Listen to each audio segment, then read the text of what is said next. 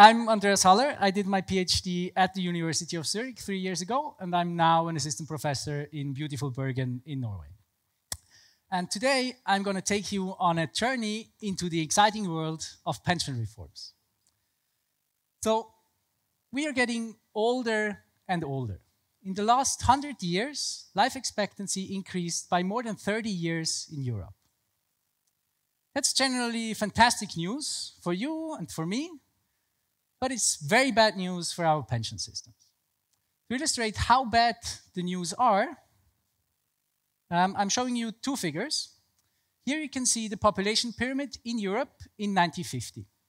So the population pyramid just shows you the distribution by age in the population. In 1950, that really looks like a pyramid, meaning that there are more young individuals than old individuals. Now, 100 years later, by 2050, that's projected to look very differently. The population pyramid loses its shape, and it looks much more like a mushroom than a pyramid.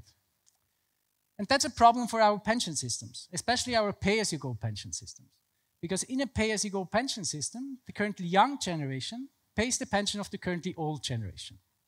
Now, in 1950, when we started introducing these pension systems, this worked perfectly fine, because for each individual above age 65, we had 6 individuals in the working age. By 2050, that ratio is down to 1.7. So less than 2 individuals in the working age for each individual above age 65. And so by just looking at these two figures, it becomes crystal clear that we have to reform our pension systems. And every policymaker around the globe understands this. The key question is how we should do it, and that's what I'm going to talk about. And kind of the common response is that we just make people work longer and that's going to fix the problem. Or as the economists put it here, 70 or bust, why the retirement age has to go up. So now, here you can see the 4 most common pension reforms that we did in the last 10, 20 years. So if you want to reform the pension system, what you could do is you could, for instance, increase the early retirement age. That's the earliest age you can claim. You increase that, people can't claim as early anymore, so they have to work longer. That's going to help. You can increase the normal retirement age. That's the age where you get the full pension. And so if you shift that up, you change the incentives to work longer, or you reduce pensions for people who claim early. You could also just reduce the generosity, so just pay lower pensions. That will help too. Or you could change the actual fairness, meaning that you introduce penalties for claiming early, paying lower pensions for early claimers, and maybe introduce a bonus if you work longer. Yeah? So we have seen all these 4 reforms in the last 10, 20 years in Europe. That's a very unexhaustive list of countries. We have done this several times. But the key question that remains is, like, which of these reforms works best? Or are there other reforms that might work even better? And so that's the question I'm after. And after having worked on this very question for the last 5 years, I have a very simple and very short answer. And the answer is, we don't know yet. Okay. But in the next 3 minutes, I'm going to tell you what I learned in the last 5 years and provide a quick outlook on what we don't know and what I think could work better than those 4 reforms. Okay, so that's the slide where I try to explain to you in 1 minute how an economist think about a pension reform.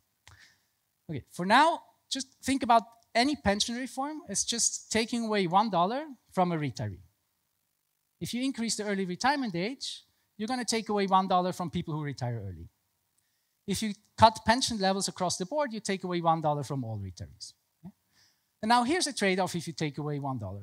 On the benefit side, you're going to save $1, and so that's going to reduce the burden on our pension system.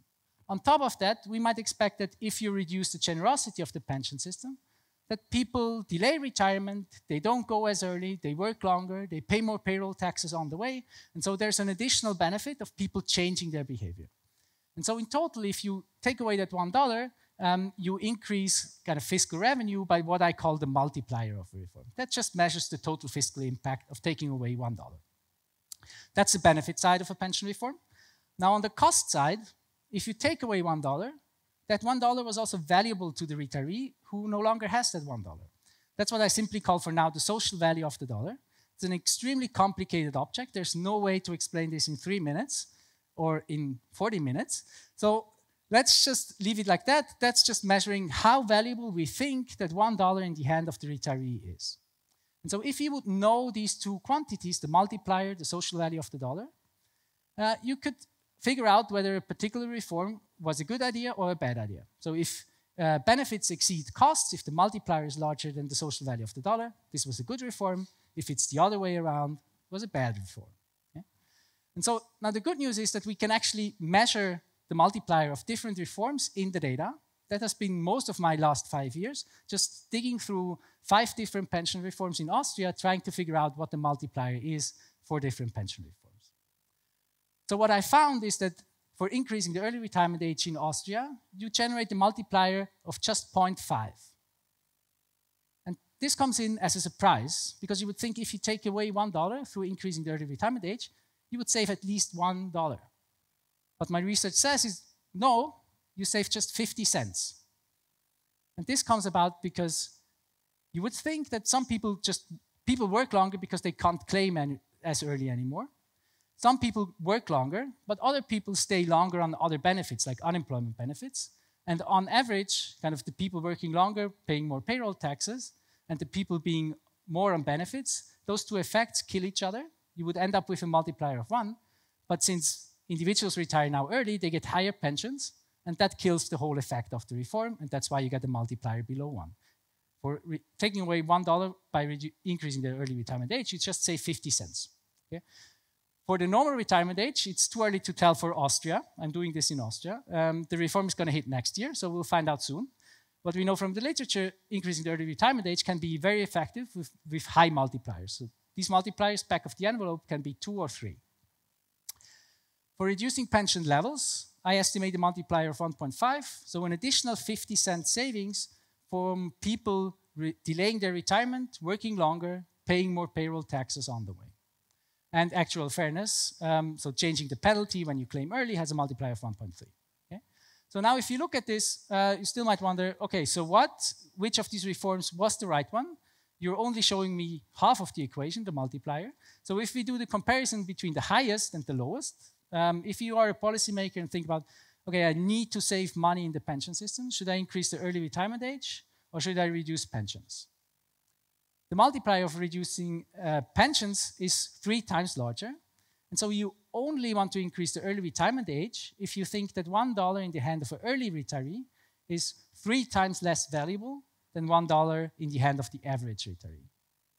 If you don't think that's true, then the better reform is to reduce pension levels. So that's what I've learned so far. And what I want to end with is, if you look at this list of reforms, they all target individual incentives. So what we've done so far with pension reforms is basically trying to incentivize that guy on the Harley to not ride his Harley, but work longer. Yeah? There are reforms that work, but if you want people to work longer, there's also another party involved, and that is firms. People want to work longer, but they also need to find a job and somebody needs to employ them. So what we have ignored so far is the role of firms in the retirement decision. And I'm currently working on this, and very preliminary results that are younger than 2 weeks, and we don't fully trust yet, but they indicate that if you change the incentives for the firms to employ older individuals, this might have infinitely large multipliers.